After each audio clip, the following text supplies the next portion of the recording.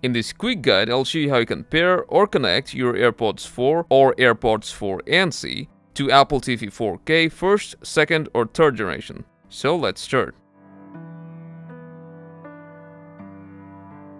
To connect your AirPods 4 to your Apple TV, first you'll need to open Settings. From there, go to Remotes and Devices, and then open Bluetooth. Now your Apple TV will start searching for your AirPods 4. So just open the lid of your AirPods 4's case, and it should appear on the device list.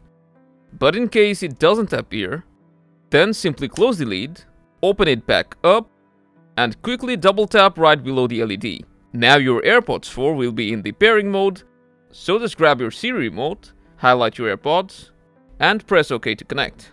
You'll get a nice pop-up that your AirPods 4 is now connected, and the icon will also appear on the control panel.